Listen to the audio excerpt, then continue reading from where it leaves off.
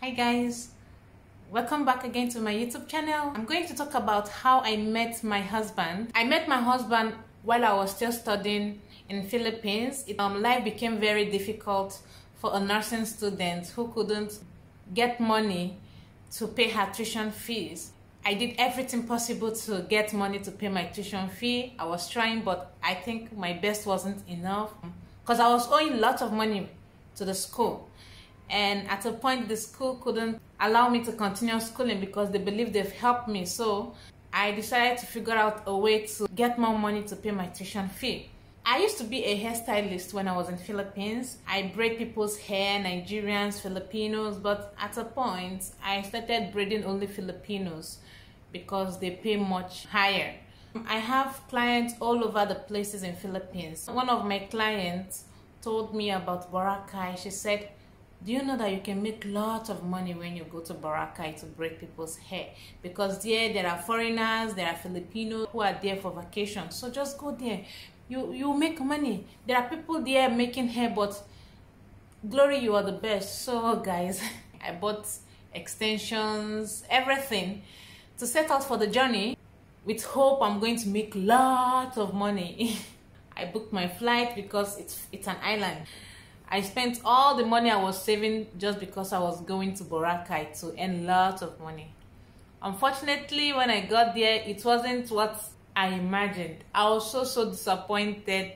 I cried, guys. I cried.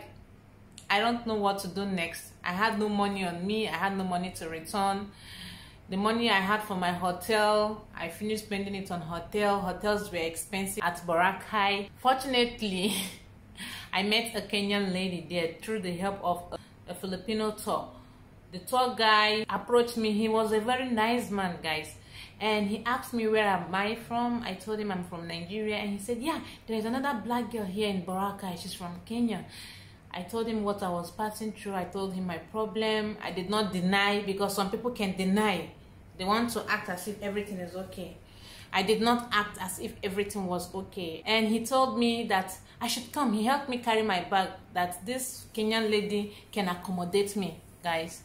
When I met this lady, she was so nice to me, very nice. So nice, oh my goodness. And we exchanged pleasantries. She accommodated me, and I told her everything I was passing through. She was encouraging me that everything will be okay. We're talking about life experience. I was telling her how I lost my boyfriend who loved me so much, and how other guys I've met are treating me, and that is not what I want for myself. She's like, why not date a white guy? I said, yeah, I want to date a white guy, but you know, it's not easy finding them. She said, you are in Boracay, there are lots of white men here. Download these apps, Tinder, Badoo. Who knows, you might meet anyone here. So I became interested. I downloaded Badoo, I downloaded Tinder, but I became much interested with Badoo. So while I was still waiting for money to get my flight ticket, and one of my Filipino clients booked my flight ticket. Since my mission was not accomplished when I went to Boracay, I used that opportunity to enjoy myself. I went to parties, club, swimming. I was enjoying myself. So guys, when I came back to the Gupan, I started making use of Badoo so much. And I met lots of guys there, a lot of guys in that Badoo. But my husband, when I met him, his picture wasn't even nice. On his profile picture in Badoo wasn't nice. So I was like, who is this guy? I wasn't really much interested. But he was really chatting me up. And I was replying, like, just for replying sake. He told me he was in Philippines. He came to Philippines for vacation. He lives and works in Kuwait. He's from Serbia. I told him about myself. Initially, I was scared to tell him where I came from, because I've been chatting with other white guys, and so I tell them I'm Nigerian, they block me or they stop chatting with me. And then I said I will stop telling people that I'm Nigerian. So I started telling them that I'm from Zambia, these other countries that is not Nigeria. And they were chatting me up. But within me, I wasn't happy about it. My conscience was judging me, like, you're denying your country. So when I was chatting with Darko, my husband, I don't know, something when he was asking me where I came from, I don't want to answer him. I keep answering his question with another question. So at a point, he realized that I'm trying not to answer where I came from. He asked me for the last time, where are you from, Glory? I told him I'm from Nigeria. He said, is that why you are finding it difficult to say? I said, yeah, because I've chatted a lot of people and they stopped chatting me because I'm Nigerian. He said, it's okay. We know Nigerians are scammers, this, but don't worry, I'm smarter.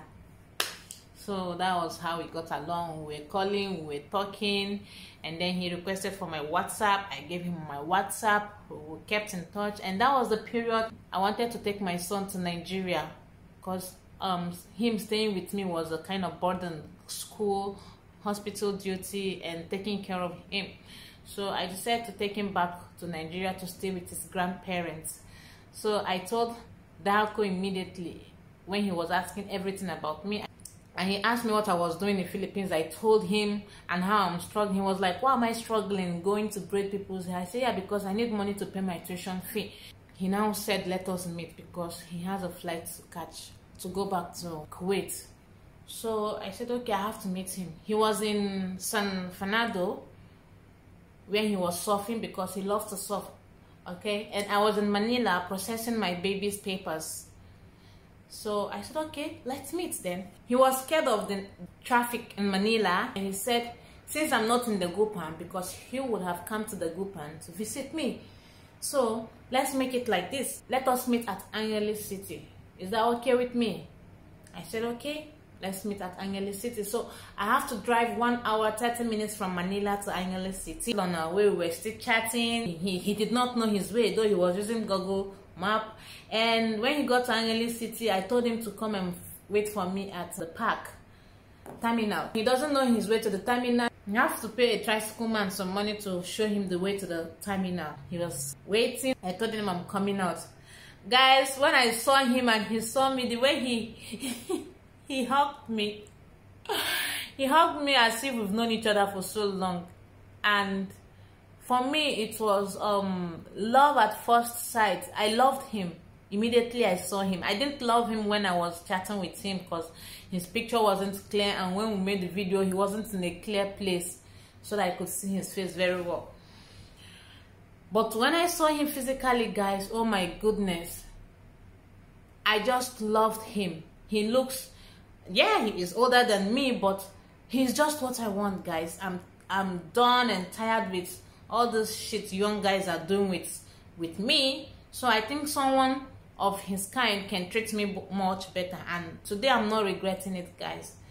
He hugged me so tight that I couldn't breathe. I said, oh, I can't breathe. He said, sorry. He was sweating. I said, why are you sweating? He said, no, I can't believe this. I've seen you. Oh my God, you're so sexy. Look at your body. My butt is flat, but he was still praising my flat bum that I have big butt. He was praising my physique. He was like, I have nice shape. He was praising me. The next day is supposed to be my birthday, guys. So I told him the next day will be my birthday. Guys, he took me to a nice place to eat. I ate, and he bought me clothes. Guys, you know, white men, they are very stingy. I've met some white guys before him. They are very stingy. They hardly give you money for transportation to go on. Like Nigerian guys, when you visit them, they will tell you, take this one for your transport fare. White guys cannot do that. Some, I don't know all. But this guy, Darko, the way he ran to the car and opened the door for me to sit, started calling me his queen. He bought this, he bought that. So that means there are different white guys, man. We spent the night in a nice hotel. The rest is history. And the next day I was supposed to go back to Manila, and he took me back to the terminal. Filipinos were looking at us. I loved this guy. He's cute, he was everything, he's kind. And I was about to leave. He opened his bag that I should get money for my transportation fare. Oh my God, I said, see money. And then immediately I remembered I was owing the school. I feel like packing all the money. I said, no, behave yourself, Glory, behave yourself. You're not a bitch. I just dipped my hand. I took, was it 2,000 pesos?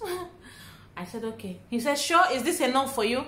I said, yes, Me in my mind, I was like, is this man testing me or what? I don't know what he's doing. I just took the money and then I left. When I was on the bus, I was like, if I now I should have collected more. So guys, he traveled back to Kuwait. I made sure I was keeping in touch with him. I don't know why. I stopped chatting with other guys. I was chatting with him. I said, no, even though I don't end up marrying this guy, at least let me have a friend in Kuwait, right? Even when I went to Nigeria, I was still in touch with him. I was telling him everything. I was showing him around.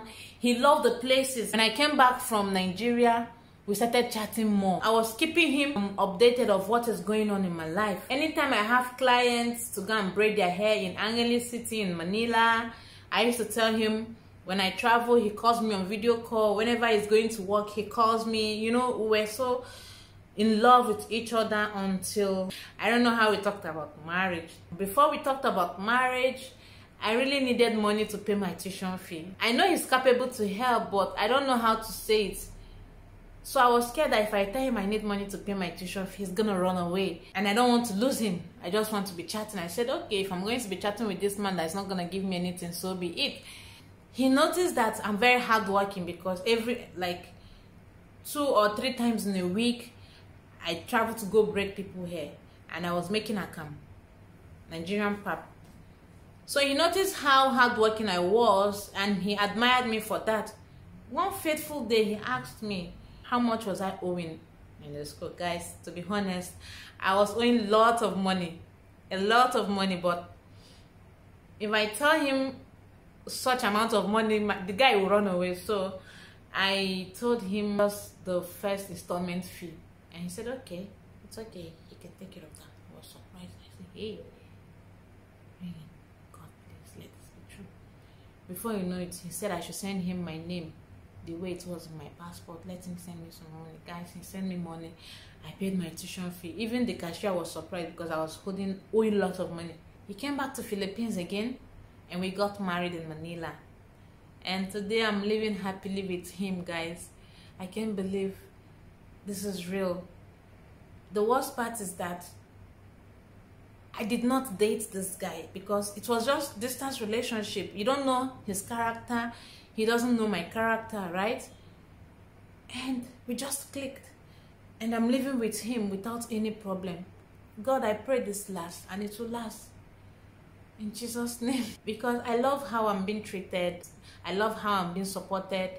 I love how I'm being encouraged. I love this angel that came into my life. And I'm so happy to share this story with you. So if you want to date a white guy, it's very easy to, you know, find them when you are abroad, because there are a lot of them abroad, in Philippines especially. They love Philippines, coming to Philippines for vacation. Even my husband can't wait for us to come to Philippines for vacation because he loves Philippines so much. I would advise you to download a dating app right now that you are in Philippines or abroad. Search for him. You don't know, you can meet him. Don't ask for money. They might run away. But anyway, you never can tell. Everybody's different. Thanks for watching and see you in my next YouTube video. Bye.